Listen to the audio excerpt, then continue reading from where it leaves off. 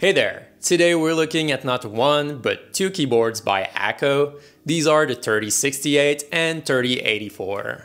We're reviewing them both at the same time as they're pretty much the same thing, main difference being the layout, which is slightly different. And to me, there's some of the best options right now for a 65% keyboard under $100. So let me show you why. So these keyboards come in really nice boxes. Both of my units have the Ocean Star theme, so it features shades of blue and white, and the box reflects that theme quite well. In it, you get the keyboard under a dust cover. You also get replacement keycaps, whether you want accent white keycaps or not, and then you get a USB Type-C cable and a wire keycap spooler. Taking a look at the units, they both come with really high quality, thick plastic cases. I really like that color. Both have a USB Type-C port at the back, always nice to see. It's also worth noting that the 3084's USB port is a bit more recessed, so it doesn't make a proper connection with all third-party USB-C cables. It works fine with the included one though. The 3084 also has rounded edges on top, as well as LED light indicators, and flip-out feet under, while the smaller 3068 doesn't have any of that. Apart from that, both boards are the same, they use the same colored plastic for keycaps in the case, and both have white metal plates. The main difference between these two is the layout, where the 3084 has an additional row for function keys. It also has more room for a few navigation keys and has the tilde key at the usual spot, compared to the 3068. Both keyboards don't perfectly follow the ANSI standard, that is, the right bottom modifiers are 1 unit wide, and the right shift key is only 1.75 units wide instead of 2.75. If you want to replace the keycaps, you'll also have to consider the navigation keys, where pretty much each of them have a different row profile, and that's not standard. So if I were to replace these, I'd get a set with the additional unconventional keys, as well as a few blanks to cover the navigation key area. But again, I don't think I'd want to replace these as they're really nice. They're thick PVD keycaps with an OEM profile.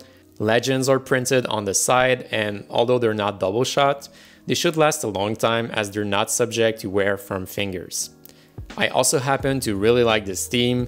Paired with the replacement white keys, or even as is, I think it looks amazing, especially with that matching blue case and white plate.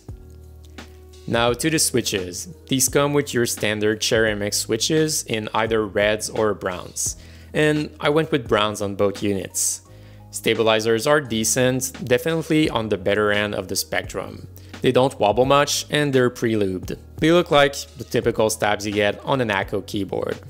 And while they're great, the ones on the Durgod K320 or Akko Ducky Zero were a tad better.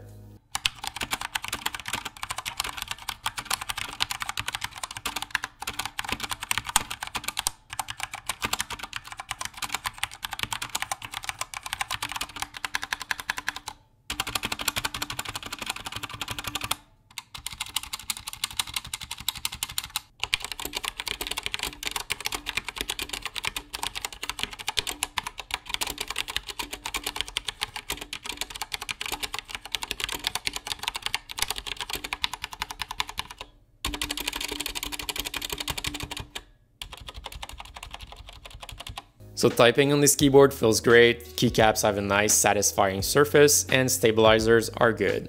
The layout is not too far from the conventional ANSI layout, so it's not too hard to get used to.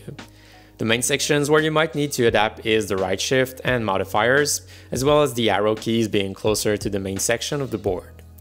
And that's pretty much the same challenge whether you go with the 3084 or 3068. Now, both keyboards aren't backlit, so you don't get any RGB animations or light effects. The LEDs on board for caps lock and the other various indicators are all white though, which looks great.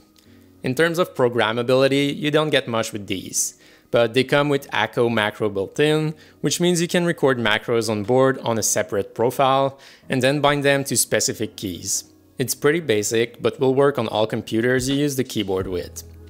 To do so, you hold Function and left Windows key to enter the macro layer.